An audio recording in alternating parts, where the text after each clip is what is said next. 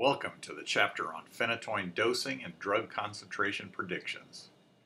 Phenytoin has been used for many years as an anticonvulsant, and consequently a fairly large number of patients still receive the drug. Patients with new onset seizures are more frequently started on other medications these days. The most interesting aspect of phenytoin pharmacokinetics is its saturable elimination. Most drugs follow first-order elimination patterns, but phenytoin's elimination is best described by a Michaelis-Menten saturation pattern. At low concentrations, it is primarily first-order, whereas at high concentrations, it is better represented by zero-order elimination. Due to this elimination, small changes in daily dose can produce large changes in concentration, particularly at the upper end of the therapeutic range. In this video, we will estimate concentrations based on an administered dosing schedule and consider the impact of saturable elimination on average steady-state concentrations. Enjoy the video.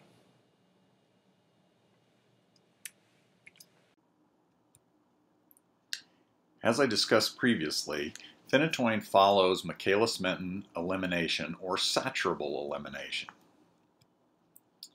When we have a drug that follows first-order elimination and we give a dose, it produces a certain concentration. If we double the dose, the concentration is doubled. This makes it easy to adjust doses and concentrations by using the proportionality of dose and concentration. When a drug follows saturable metabolism or Michaelis-Menten elimination, what happens is that the concentration initially follows first-order elimination patterns, but as the concentration goes up, it begins to saturate, and once we approach Vmax, concentrations go up very rapidly with fairly small changes in dosage. Let's do a patient case to show how phenytoin can be dosed and the impact of small changes in dosing. We'll begin with a 25-year-old male patient who weighs 90 kilograms and whose ideal body weight is 70 kilograms. We're going to give him phenytoin for new onset seizures. What I want to do is determine a loading dose of fosphenytoin, which is given intravenously, for an estimated post-load concentration of 15 milligrams per liter. We're going to treat it as if it's given as an IV bolus, though the dose would actually be given over several minutes. Due to the low clearance of phenytoin, the impact of using the IV bolus formulas over one that allows for an infusion is very limited. For a 25-year-old, the volume of distribution for phenytoin is 0.65 liters per kilogram of actual weight unless the patient is obese. So to determine that pharmacokinetic parameter from the population for this patient, we're going to first look and determine if the patient is overweight or obese. His actual body weight is 90 kilograms and his ideal body weight is 70, so the ABW over IBW is 1.29. Because of this, we're going to use an equation for determining volume of distribution in the obese. And that equation is that the V in liters is 0.65 liters per kilogram times ideal body weight plus 1.33 times the difference between actual and ideal body weight. When we plug in the values of his ideal body weight of 70 kilos and the difference between 90 and 70, the volume of distribution is 62.79 liters. To determine the IV bolus loading dose, we use the following formula, which says C change is equal to S times dose over volume of distribution. Because it's an IV bolus or an IV dose, we don't need the bioavailability fraction F, but that could be in there if an oral loading dose was used. To solve for dose, we convert the equation to dose equals C change times V divided by S. And if you remember, S is the fraction of dose that is equal to phenytoin. For fosphenytoin, the S is 0.92. So let's plug in the values. The concentration change that we desire is 15 milligrams per liter because we're starting at 0 and our desired concentration is 15. The volume of distribution is 62.79 liters and the S fraction is 0.92. When we solve that, it gives us a dose of 1023.75 milligrams, and that would be rounded to 1,000 milligrams. Of course, if we round the concentration down from the ones that we predicted for 15, then the predicted C change would also be affected. So we can go back into the original formula up here and solve for the C change estimated using 1,000 milligrams. And that would be 14.7 milligrams per liter. We could also do this by ratio, which would be 15 times 1,000 over 1,023.75. So our target concentration is 15 milligrams per liter. Our dose to produce that concentration is figured as we did before. And what that would look like if we gave an IV bolus is something like this, where the C0 would be 15 milligrams per liter. And after we gave the bolus, the concentration would decay away. Now, I tried to point out here the difference that you might see when a drug has saturable pharmacokinetics. And the first portion of the curve might be where we are actually under zero order elimination, or a fixed amount eliminated per time. And then later on, as the concentration drops way below Vmax, we go into a first order situation, where a fixed fraction is eliminated per time. Let's continue our patient case. Now we're going to determine a maintenance dose, and I want it to be an exact dose, of phenytoin suspension that we're going to give every 12 hours for a predicted CSS average of 15 milligrams per liter. To do that, we need to get the population pharmacokinetic parameters. Let's show what it would look like pictorially for the average concentration at steady state for a drug with saturable elimination given every tau hours. Here's the equation if we were solving for CSS average based on a dose we were using. And this is what it might look like with the CSS average developing.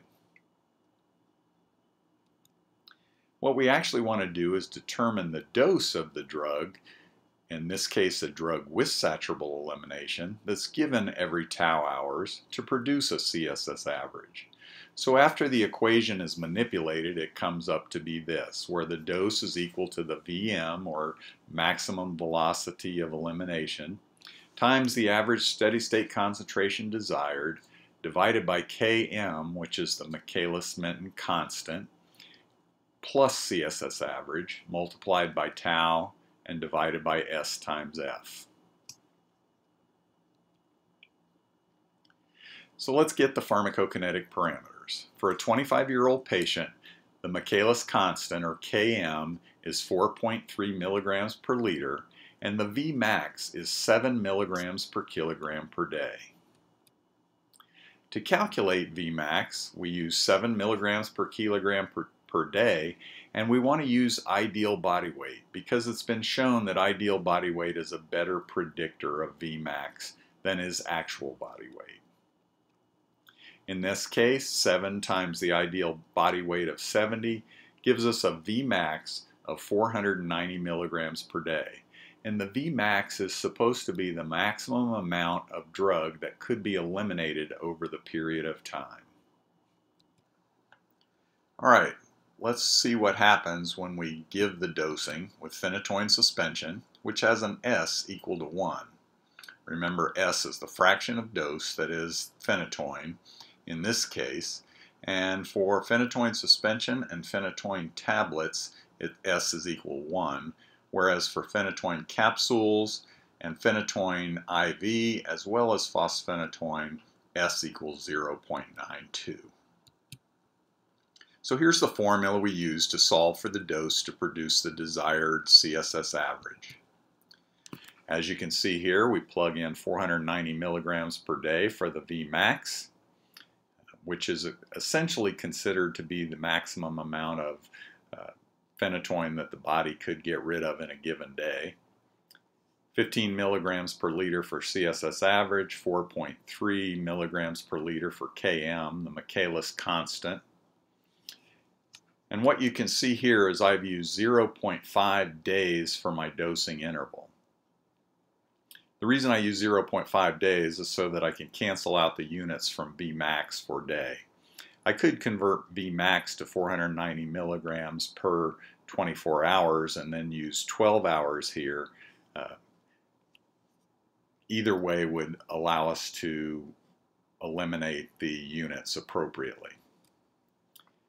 When I do the calculations, the dose equals 190.4 milligrams every 12 hours, and that would generally be rounded to 200 milligrams. As always, when we use a different dose than the one predicted to produce a desired concentration, we want to calculate the impact of that different dose on the predicted concentration. Here is where you will see the large impact on steady-state concentrations from very small changes in dose. Here's the impact of using 200 milligrams of phenytoin suspension, again with S equals 1. The formula we want to use is this one, which calculates the CSS average. And when we plug in our units, Km 4.3 milligrams per liter and a Vm of 490 milligrams per day, and again using 0.5 days as the interval, which could be done in a different way. You could also use 400 milligrams per day, and that would cancel out the units as well. The CSS average is predicted to be 19.1 milligrams per liter. So look at that, the difference between using 190.4 milligrams and 200 milligrams every 12 hours results in almost a 30% increase in the concentration predicted. So for about a 5% increase in dose, we got a 27% increase in concentration, demonstrating how important it is to be careful in dosage adjustment with phenytoin, particularly as concentrations are higher. Now, it's likely we wouldn't leave a patient on suspension for long term, especially if they could take capsules or tablets. So let's see what happens if we switch them to 200 milligrams of phenytoin capsules a day. So with the capsules, as you remember, the S is equal to 0.92. Again, we go in use the appropriate formula to solve for CSS average, plug in the important data, and for this one, the more important piece is the 0.92 for S, actually then an 8 milligram decrease per each 100 milligram of dose. And the CSS average is predicted to be 13 milligrams per liter. So by decreasing the dose 8% from the full 200 milligrams that one would get with suspension and an S of 1 to 92 milligrams for each 100 milligram capsule, we go from a predicted concentration of 19.1 all the way down to 13.